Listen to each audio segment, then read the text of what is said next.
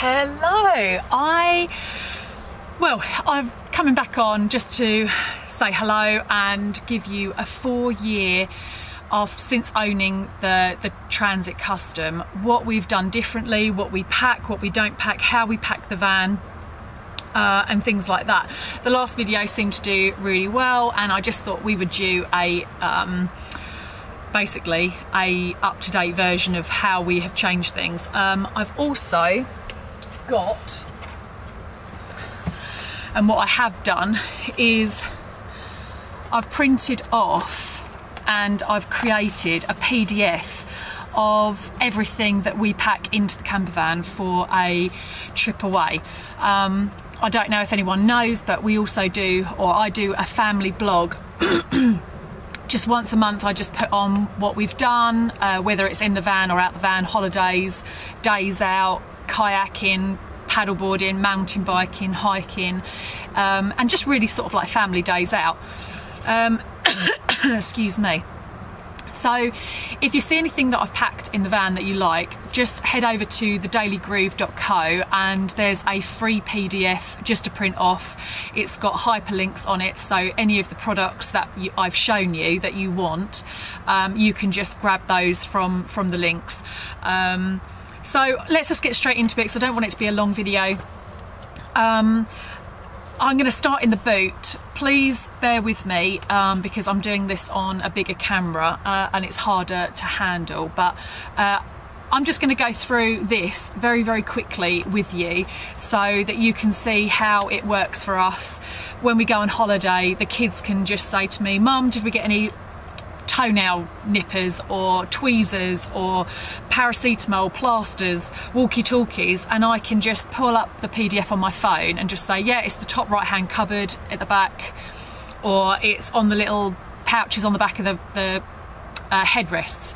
So it's really been handy just to take that stress away from remembering where you've packed everything, because there's so many nooks and crannies that you can't remember where you've put everything, even though you feel like you should be able to remember because it's such a small space. So right, let's get into it. I'm going to take you round to the boot.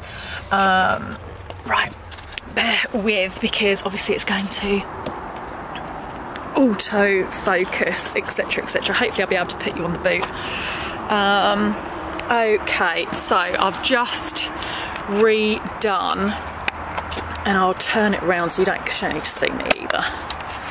Right, so this is on the PDF. It's got back right hand cupboard, and in here is some games, so I'm just putting these, so yeah, we've got all the games and they're all listed on the PDF as well, like our shoes, etc, etc, and those are our 4 towels because we've just gone out to the beach. Well, I say just, it was actually a swimming pool, it wasn't the beach. We just keep all of we clean them, dry them thoroughly, and then put them onto the back parcel shelf. So that's all ready to go in case we want a quick night away. Okay, on the PDF I've got down the right hand side at the bottom, you can sort of see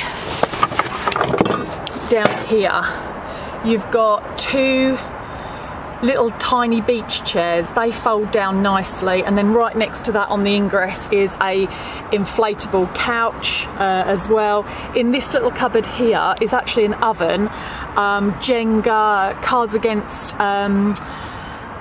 Against Humanity, but the kids version I think it is. Yeah, it is definitely the kids version, and also a plug-in portable heater in case we're on electric and we don't want to use the diesel heater. These 2 chairs are like our big chairs for me and John, and they come with footrests that are detachable, and they are absolutely fantastic. But like I said, the link of those is in the PDF. This plank of wood we actually use, John and I, to prop up the bed so that we have like a slight headrest, and it just really works. Obviously the ladder to get into the top bit, the Kadak has always stayed. We normally always have some water that we keep in the back of the van just for emergency. That is obviously the gas, that doesn't change. Small, I'll get it out, small table, we have that just by the kids' chairs.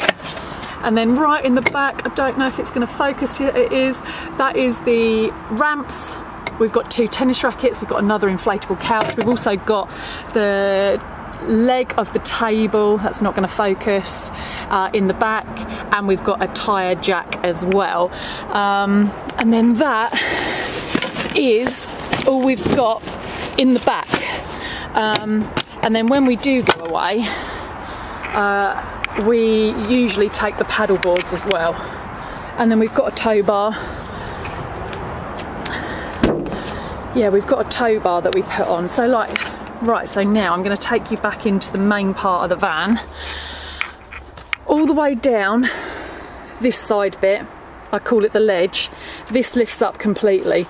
Now in the back side of it, in the boot side, is actually 3 mini water bottles, the storm straps for the awning, we've got a washing line and pegs, and like a foldable collapsible washing up basket or thing as well.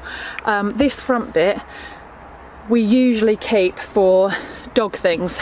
We've got dog bowls, dog towels, dog treats, and then all their food fits in there for normally about sort of 7 days. We bag it all up and put all their food and things like that in there, and that just stays out the way. It's easy to get to, especially if we've got the bike rack on. So that's another really good bit of storage. But like I said, all of the collapsible bowls and things like that are all on this printable PDF sheet that we've got available. Right, into the middle, this gets full up obviously when we end up travelling, but we always keep in sweets, not sweets, they're crisps, marshmallows obviously because you're camping, spare sponges, napkins, a spare toilet roll. And then that's obviously gets full up with other bits while we're travelling. This back cupboard up the top, not the easiest to get to, but we kind of call them like everyday essentials. Not everyday essentials, they're sort of like every time you go on a trip you're going to want them. Back cupboard, top left of van. So up there you've got mosquito. I'm going to see if I can do it like this. We've got a mosquito light, we've got 2 snoods, we've got our wash bag for dirty clothing, we've got a plug-in cube that has like lots and lots of different attachments, USB, you can plug in 3-pin, etc, etc. We've also got a USB plug-in fan out the back. We've got our chemical toilet chemical up here as well, wrapped up in double bag to redo the toilet. We have our clothes, like washing detergent, etc. And we have mosquito repellent bands, limonella candles and incense sticks. And what else do we have up there? It will be in there. Oh, and headphones, 4 spare headphones, rechargeable tea lights, and sponge cloths and spare batteries. So we've got AA's, AAA's and 2 big C batteries as well. So going down into this cupboard here, it's a rollback door. I always keep the blankets, they're easy for the kids to get to, especially if we're travelling and they want to snuggle up. So there's blankets there, and then underneath here, this is completely empty at the moment because this is where John and I keep all of our clothes. And we very much so pack light. I don't mind doing some washing. This is always empty because this is the kids' cupboards.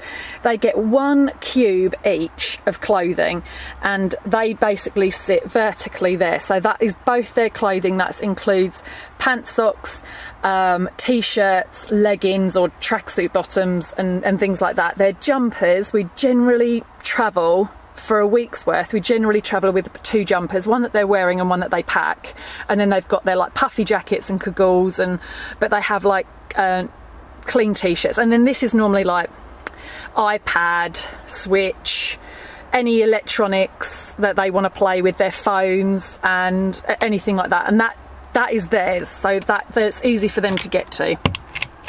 This gets filled up with bits and bobs during the holiday, so it might just be extra storage for food, but at the moment we've got some bins, some little lights, some wipes, hand sanitizer, and bits like that. And then this is our everyday sort of hygiene cupboard. We've got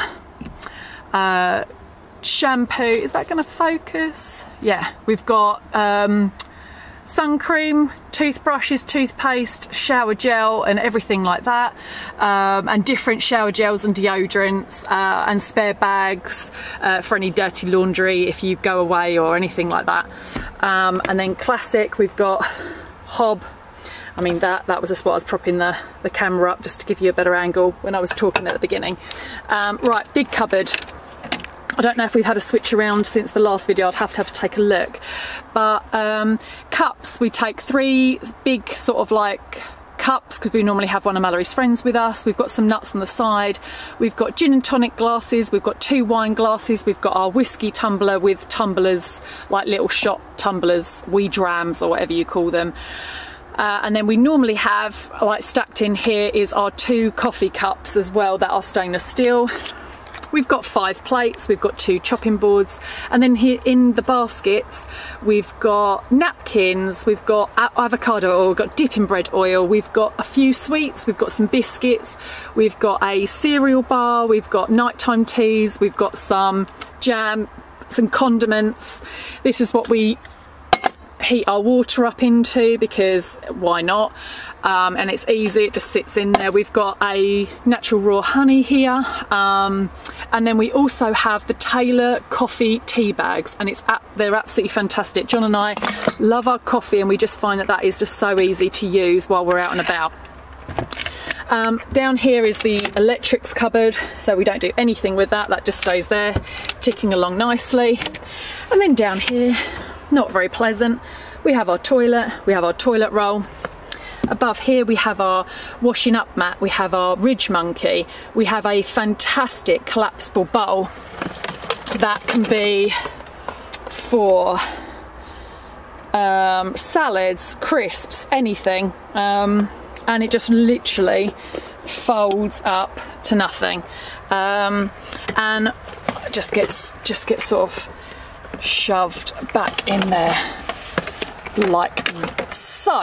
And then we've got a toaster, a roasting tin, a cake tin type thing or big deep saucepan for pastas, and then we've got 5 bowls in there, and then obviously toilet roll. Fridge, we've got a mayonnaise in there. We've only just used it, we've come back from Swinley.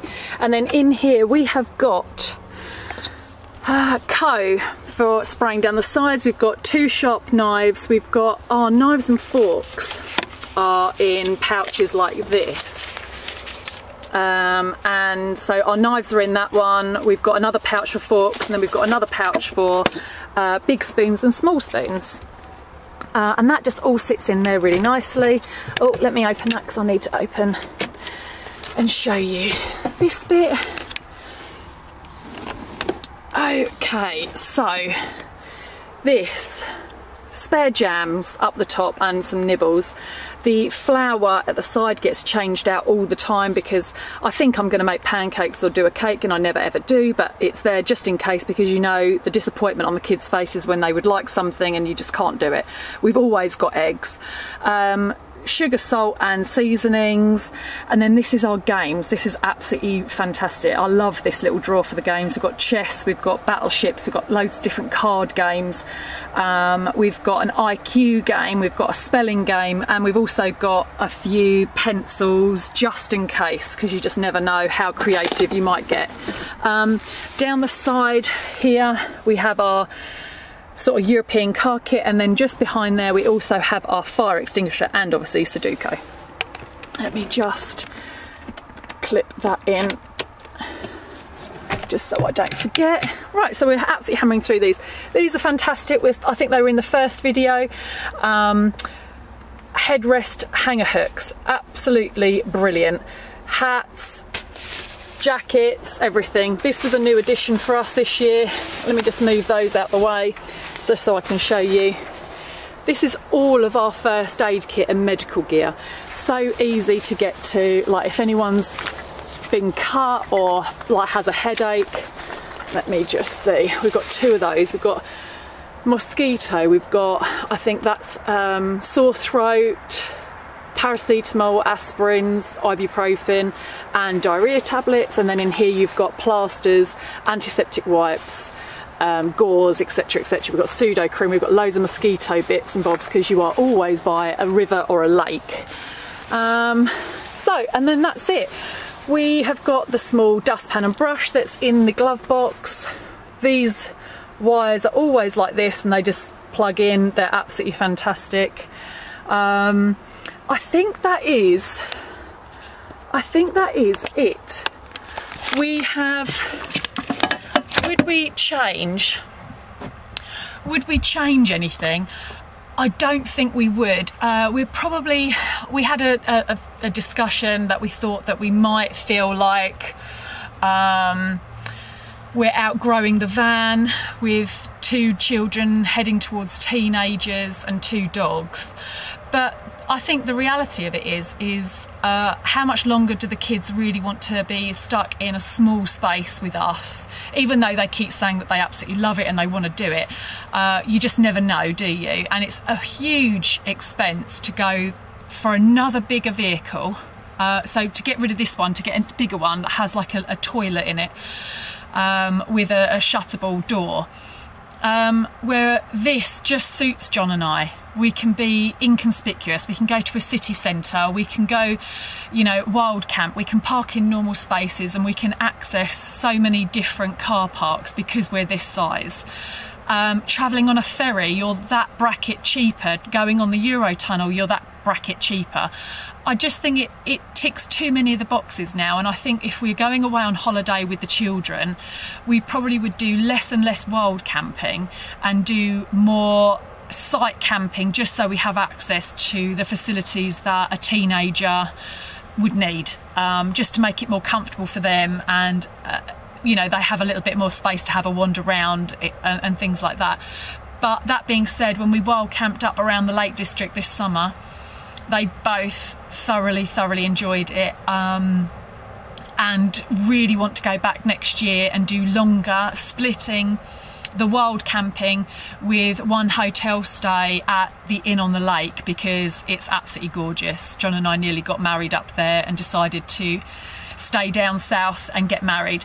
Anyway, didn't want to ramble on. Go and get the PDF from our family website, thedailygroove.co. Take a look at the blogs. I'm going to be starting to add maybe what we did over in Spain, the NC 500, how we go about deciding where we're going to go with the children and trying to have it enjoyable for all of the family, not just John and I. So if you're interested in things like that, and plus we also do a lot of gaming. So even though we love being outside and we're really outdoorsy people, we also, all of us, absolutely love gaming. That's Monster Jam gaming, that's PC gaming, that's Switch gaming. So check us out on our YouTube channel. We often go live as well, gaming, Duo, Hunt Showdown, Fortnite, etc. Thank you again for supporting the channel, and I hope you have enjoyed it. Okay, thanks a lot guys, bye.